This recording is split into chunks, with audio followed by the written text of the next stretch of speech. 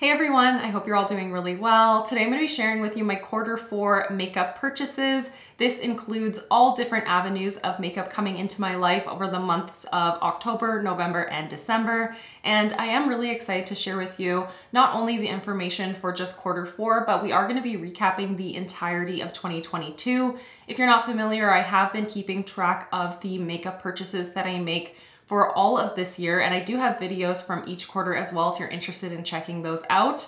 So I have some serious stats to go over in today's video, as well as just some reflections on what this last year of makeup consumption and beauty consumption in general looked like for me. Before sitting down to film this video today, I actually watched back in its entirety my 2021 reflections. I had done a low buy / no buy year for all of 2021. And so I watched back that video talking about kind of a recap of what that year looked like for me and my goals for 2022.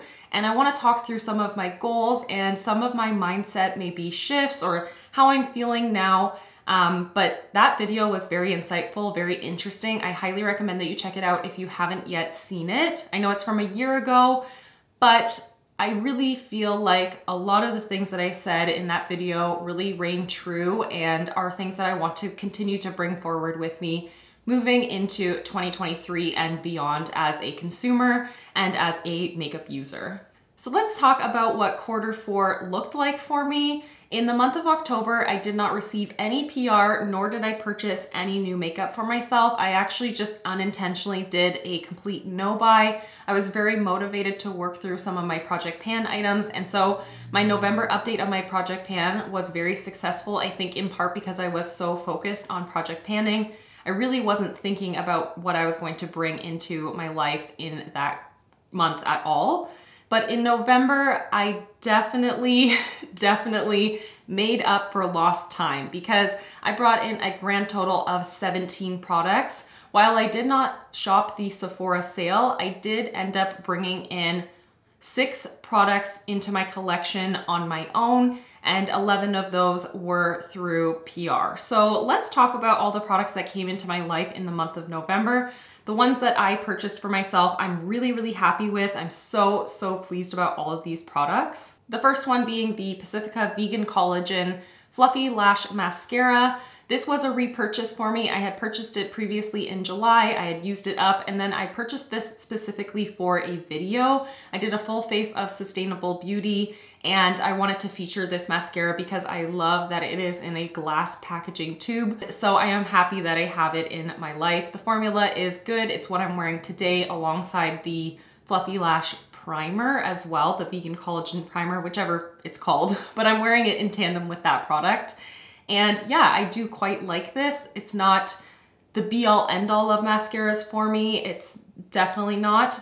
And that is why I ended up making a purchase actually from Mob Beauty later in the month during their Black Friday sale. So I actually purchased this volumizing mascara from Mob Beauty. As you can see, I have not opened it and put the components together. If I'm not mistaken, I believe the Black Friday sale was 20 or 25% off. I ended up paying $30 for this mascara, which is quite steep, but I was looking for another sustainable kind of option when it came to mascaras, and I thought that this was a really good alternative. So what this comes with is a capsule. Oh, it just came apart, but a capsule that you put the mascara refill into so that you're not always bringing in substantial amounts of packaging, but you get the wand and you get the product and very minimal packaging, and you can put it into this component. I hope I'm explaining that in a way that doesn't sound just like so convoluted, because in my head, I just feel like I overcomplicated that. I kind of avoided purchasing this for a while because what if I don't like the formula? Perhaps I will just be stuck with extra packaging, more packaging than it's worth. But I thought to myself, I am genuinely curious to try it. I love the refillability of Mob Beauty, and when it was on a little bit more of a deal, I thought I would go ahead and give it a go. However, I have not opened it because I have the other one that I'm currently working on, and you'll see I have gotten a couple other ones in PR, so I just haven't actually delved into this, but I am mighty excited to do so eventually. I also thought that maybe one day they'll come out with a different mascara formulation that I would like to try out. So to have the capsule, to have the component available to do so in the future, I thought was just a really good idea. And when I made that purchase, because it was a sale time, they also had free samples. So I got 2 free samples in that purchase. The first one is the M36 bronzer. This is a shade down from the bronzer that I actually already have from Mob Beauty, and I'm genuinely curious to see how this one looks. It's a teeny tiny pan, so I don't really think that I'll be able to use it really wholly on my face, like in a full kind of capacity. But I am going to definitely try it out and just see what the tone looks like for sure, and possibly just use it as an eyeshadow. And then I also got a sample of the lipstick in the shade M55, which looks like a beautiful plum shade. I think it'll be a really fun product to use and try out, especially in the winter months. These both do count as items in my makeup inventory. They count in my sample category, but either way, they are new products that came into my life I now have the responsibility for. And yes, they are small products, but they still add up in my collection, so I always consider them as something that I have acquired. Also around Black Friday, I did make a purchase from e.l.f. and it was a very small purchase. I bought this little puff, which doesn't count in my makeup kind of acquisitions component of this video, but I bought this puff and I bought a pair of tweezers. And because it was my birthday month in November, I ended up getting a free gift with purchase through their kind of membership kind of program. I believe it's the e.l.f. Squad. So I had some points, so I ended up redeeming for a lip balm, and then it was my birthday, so I got to pick out a gift from 1 or 2 different options, and I picked out this Seriously Satin lipstick in the shade Cherry, which is a gorgeous red shade. This is a little bit more deep than other reds that I have in my collection, so I thought it was a really nice option to kind of balance out my makeup collection, and this is something that I will use from time to time. Definitely won't be using it as an everyday lipstick, but I thought it was something really fun to bring into my life. So I didn't pay for this.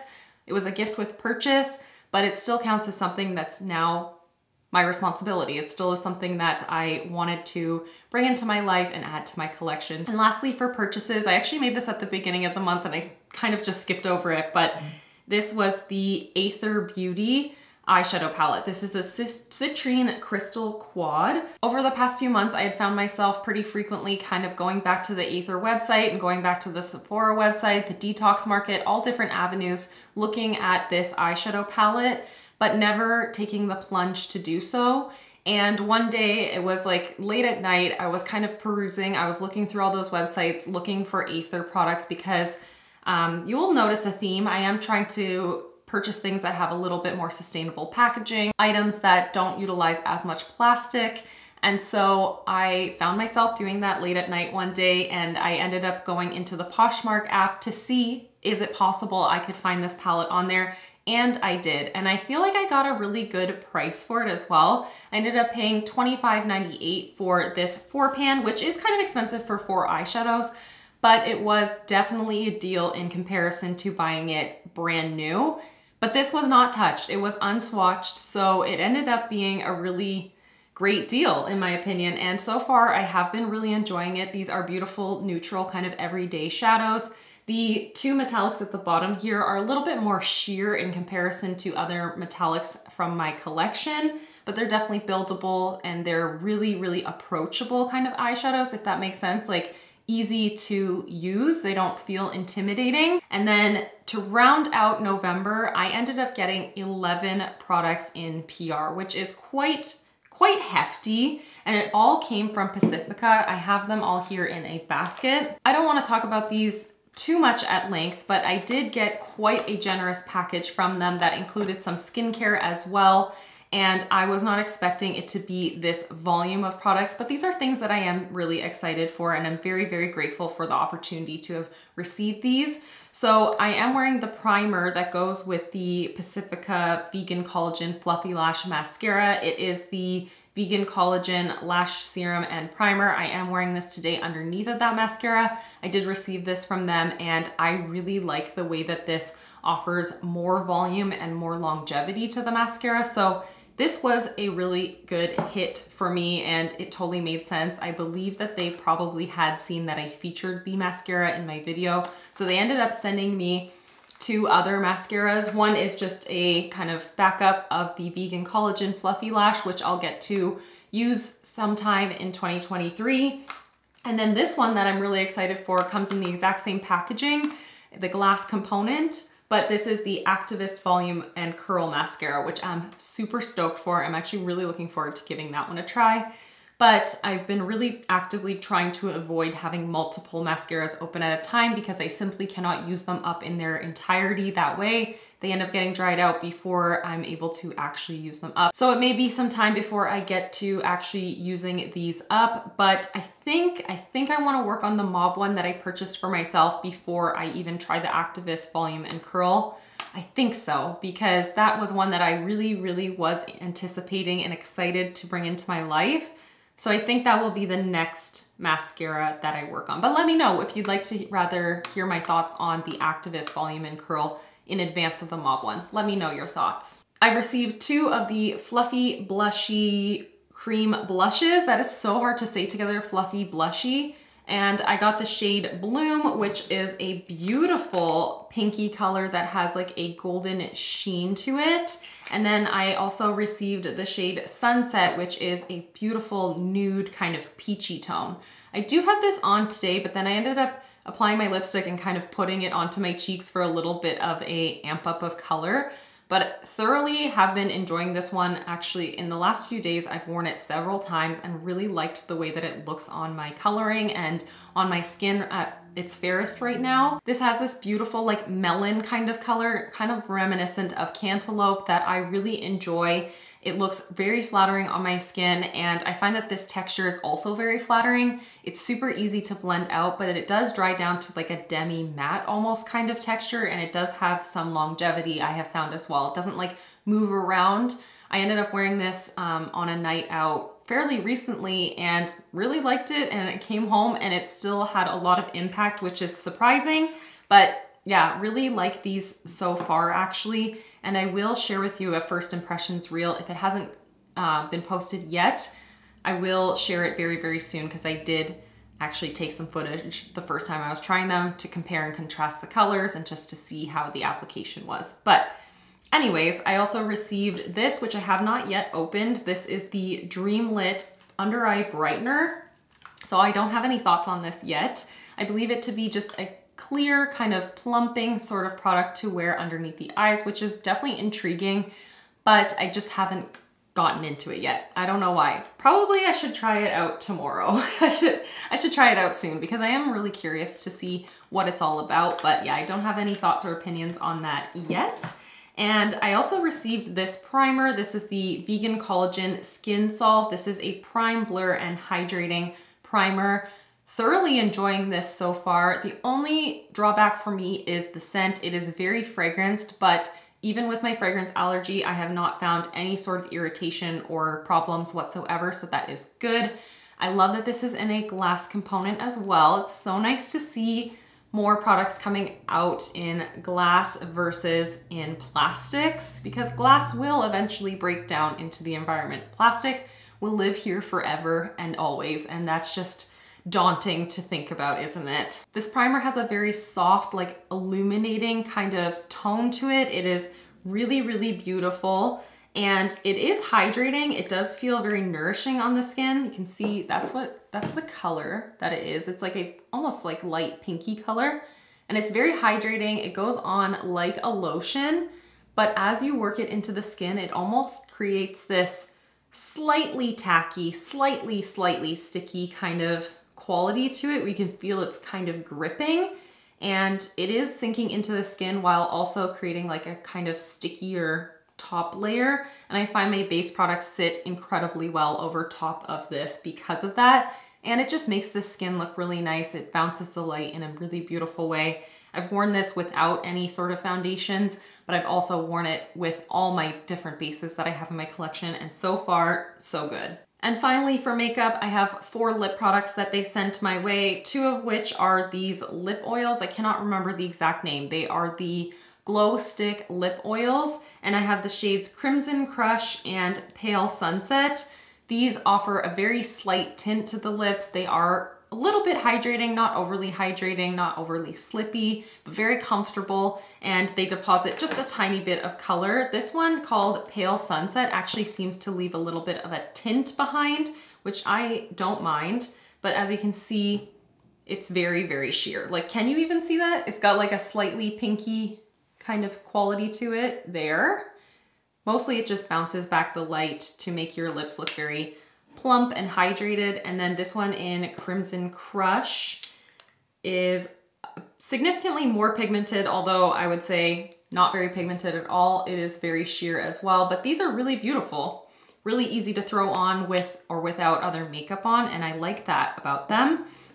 Same with these. These are the lip balms, but they're both tinted versions. So I have the Vegan Collagen Complex Lip Balm. It doesn't have a color name, but then this one is the Dream Youth. And this one I have not yet tried. Let's give it a shot. I think this has more of like a fuchsia kind of tint to it. So there is a swatch right there of the Dreamy Youth Complex Lip Balm. I'm gonna use these as lip glosses even though they're technically labeled as lip balms, and that's because they do have this pigmentation to them. That one smells really nice too. That smells really good. And then this one is the Vegan Collagen. This one is a little bit more sheer. I am wearing it today on top of my lipstick and I feel like it's very comfortable and it does look really nice, but it doesn't feel overly heavy and it's not sticky at all. That is the Vegan Collagen one. It's like a soft pinky kind of tone. So that is everything that I brought into my life in the month of November. Yes, quite substantial amount of products.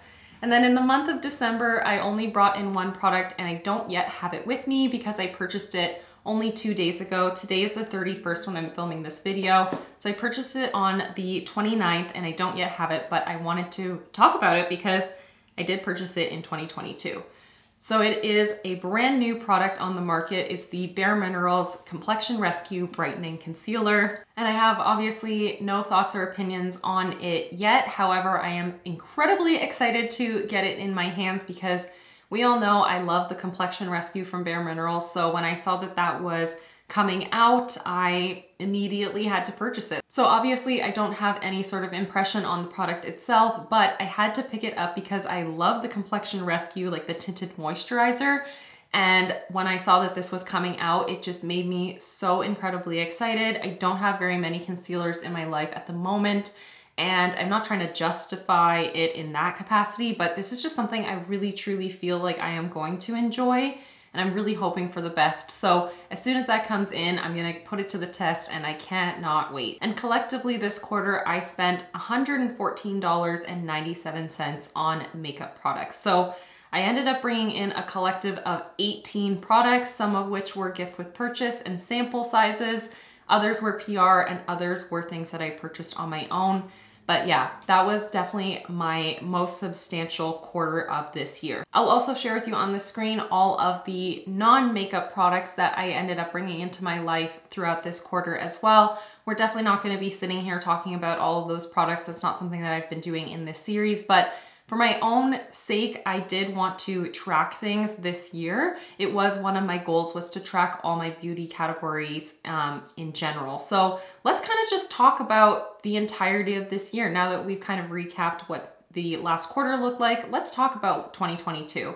So I had 4 overarching goals that I talked about in my introduction video at the very beginning of this year. The first one was I didn't want to receive PR for Q1 of 2022. I did end up breaking that and I brought in 2 lipsticks from Merit near the end of Q1, but I never really came back and reevaluated that other than just saying I wanted to be selective with PR moving forward. So that was something that I kind of let fall off a little bit.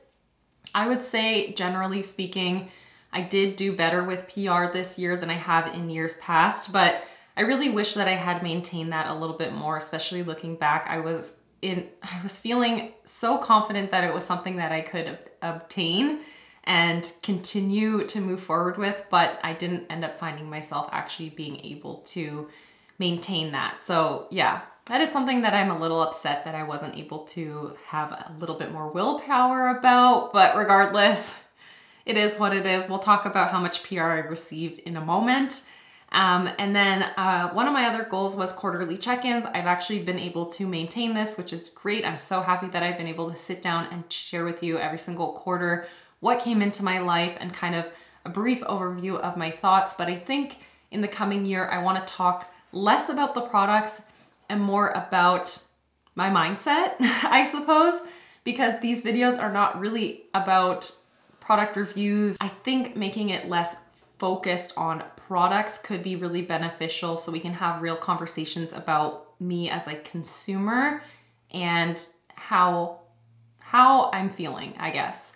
And then the third goal that I had was to add fewer items than empties total to my life. And if you saw my makeup inventory, which I'll have linked, I was not able to attain this. I was very, very close. So the items that I add are inclusive of purchases, gifts, samples, and PR. And I brought in a grand total of 49 products this year, and I used up 45. So they were very close, nearly on par with one another, but I did end up bringing in more products than I was able to use up.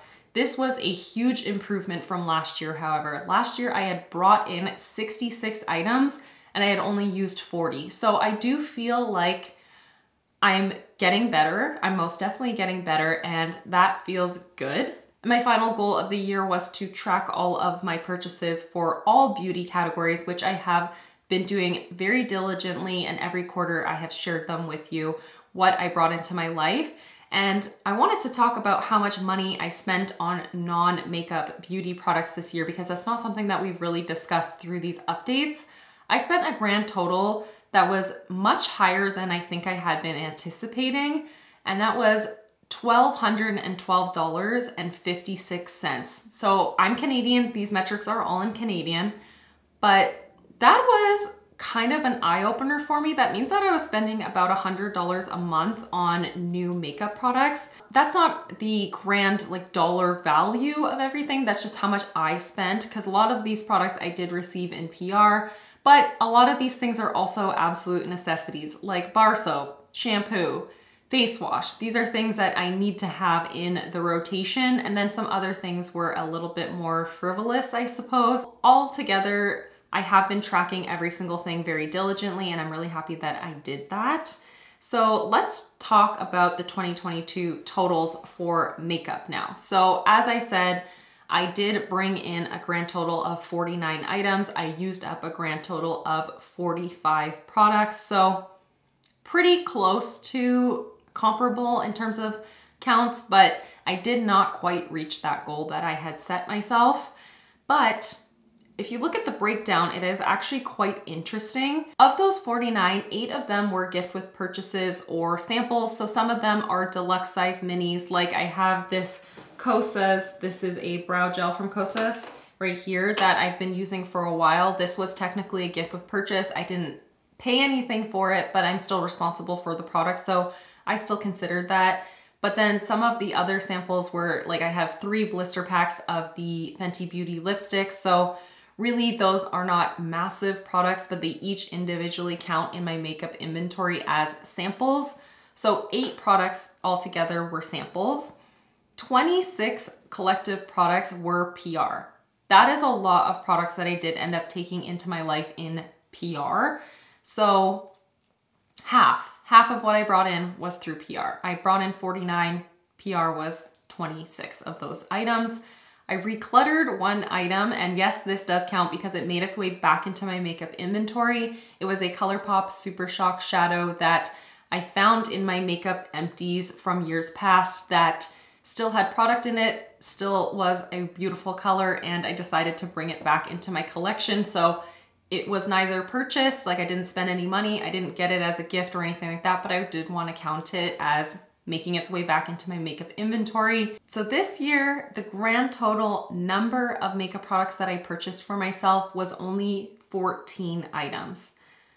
Only 14 for an entire calendar year. So I spent a grand total of $268.28 on those 14 items. And I am really proud of myself for only purchasing 14 items. I am so incredibly proud to see that number.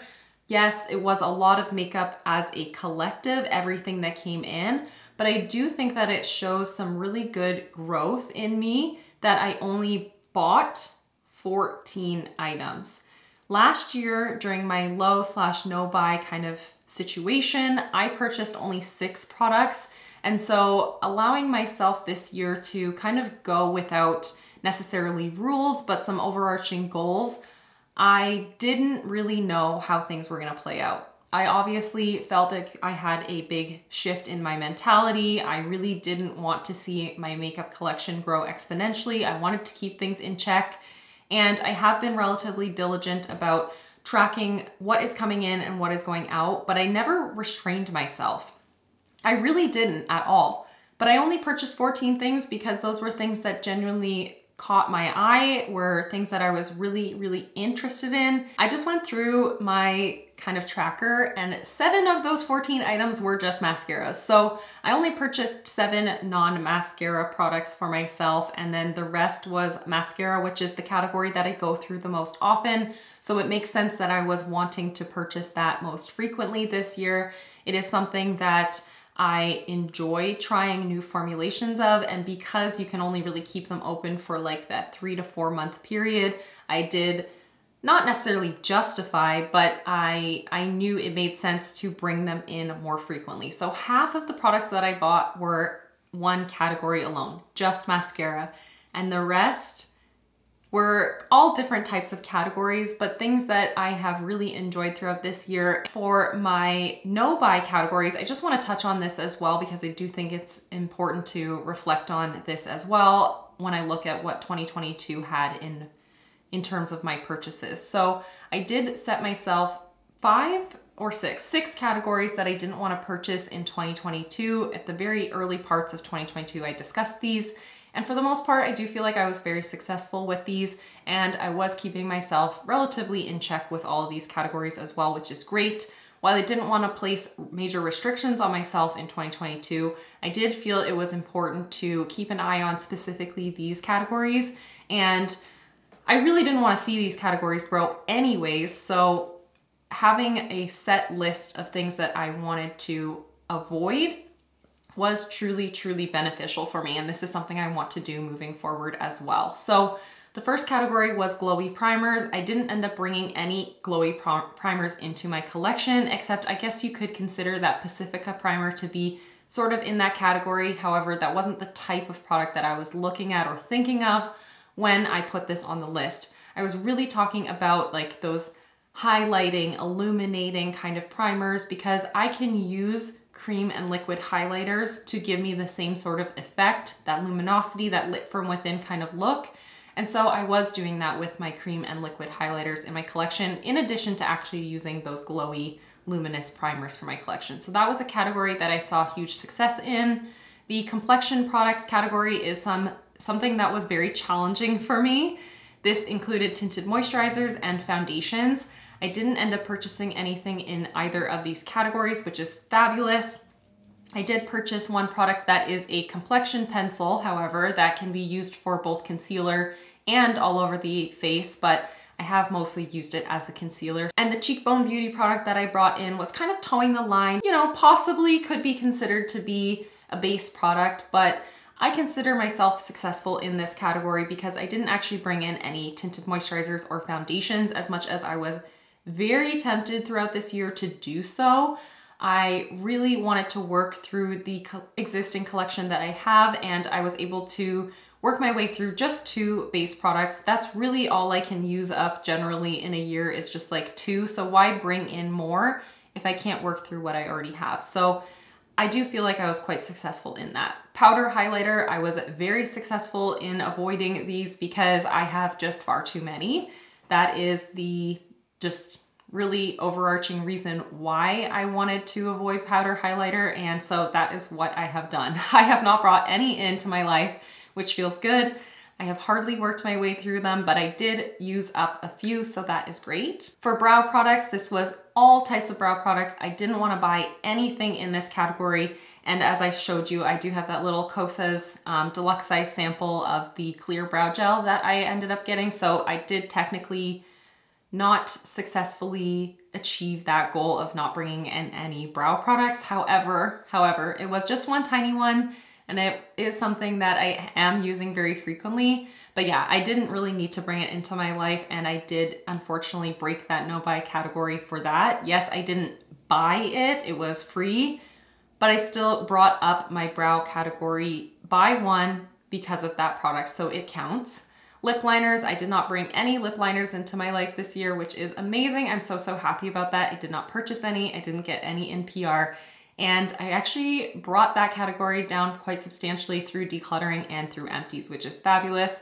Would love to continue to make some progress on that category in the coming years as well. And lastly, we got cream blush. While I didn't purchase any this year, I have brought in quite a few cream blushes through PR and one as a gift with purchase. The ones that I received in PR, I did not see any of them coming into my life in advance of them just being a part of my collection. So those two Pacifica ones that I got this quarter, I didn't really anticipate them. I knew I was getting some semblance of PR from Pacifica, but I didn't really know what was coming into my life. So I didn't plan for those, but I'm happy to have them. I'm actually really enjoying testing them out. So I'm not upset about it. I also did receive one cream blush from Mob Beauty. Again, it just kind of came one day. It wasn't something that I had planned for. It's all okay with me. I will get use out of it, and I have been using it actually kind of regularly lately. It's really pretty. And then one thing that I did bring in on my own was, again, a gift with purchase through a Sephora order. I ended up getting a mini size of the Rare Beauty blush. So my cream blush collection actually went up by 4 this year. I did add 4 new products rather into that category. So that was not a successful no buy category for me, but I do feel like having set that as the tone that I wasn't gonna bring any into my life, I really did avoid purchasing excessively in this category because it is one that I find a lot of fun and a lot of joy out of purchasing new things within.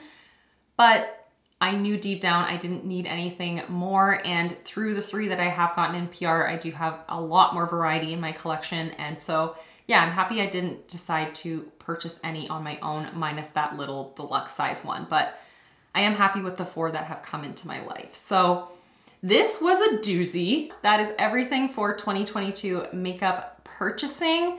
2023 goals and intentions will be coming soon, but this is a hefty enough video that we wouldn't have had any time or space to talk about that anyways. I hope that you enjoyed hearing kind of a recap on what 2022 looked like for me and the entirety of this last quarter as well. Overall, I feel like this was a really good practice for me this year because things don't just get pushed by the wayside and forgotten about. Things don't just amalgamate into my collection and never get looked at again. Sitting down and sharing them with you keeps me accountable as well for these things now being a part of my life, being my responsibility in terms of their packaging, their product. And I do think that this has been a really good practice for me. It is something that I want to continue doing moving forward, but potentially in a different sort of capacity. I'm not sure. We'll see. I have some thinking to do for sure, and I'm sure that some of you may have some ideas and suggestions, so please leave those down in the comments. I would love to hear what you think I should do for 2023 panning, 2023 low buy, 2023 kind of quarterly updates. What do you want to see on this channel? What things did you enjoy about this series or maybe not enjoy? But yeah, that is everything for today's long video. That is everything. Thank you so much for watching and for hanging out with me. I really do appreciate it. And yeah, I'll see you in the next one. Bye everyone.